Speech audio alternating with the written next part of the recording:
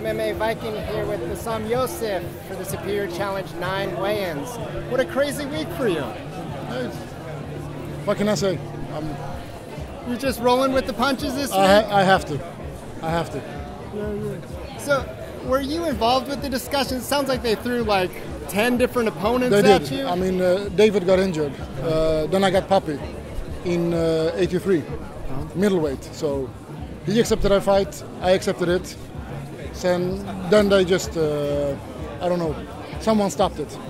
Then we got a whole bunch of guys, and we picked Danny Mitchell. That was done. He accepted it. I did. So that was done. A few days later, I hear about Reza. So I mean, it's never been on the. I never got the question. I just saw it on the internet about Reza. So I was like, okay, but I just said yes to Danny Mitchell 2 days ago. So I mean, it's been a circus, but it's. I mean, I wish David happy rehab, or I mean, I hope he gets well pretty soon. I mean, Papy stepped up, that's good. Reza stepped up, so that's good. I mean, I respect all of them. So I mean, I don't have any problem with none of the guys. I got the Englishman, and I'm rolling with the punches. So I'm fighting him.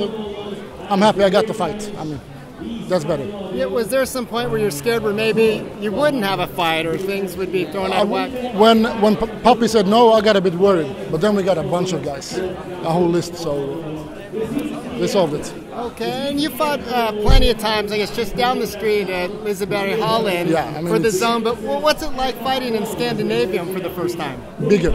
It's bigger. I mean, a cage is a cage, so but it's bigger.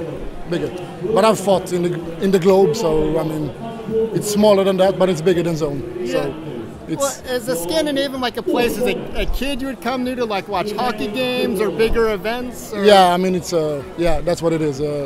Frölunda Hockey has their own arena there, so it's a big place. I've been there before, but so I'm looking forward to it. Great. Now, Danny Mitchell, tell us what you know about him. Have you had enough time to study him?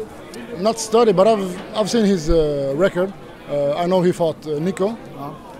He won on armbar, I think. So he's pretty well rounded. He's a pretty big guy. He's taller than me. So I mean, it's a tough fight. From a tough opponent who got injured to another tough guy. So I mean, they're all tough. Papy's tough, Reza's tough. All of them are tough. So I mean, I'm rolling with the punches. Good. Yeah. Well, good luck to you, and Thank you. thanks for your time right before weigh-ins, and we look forward to your fight tomorrow. Thank you. Thanks.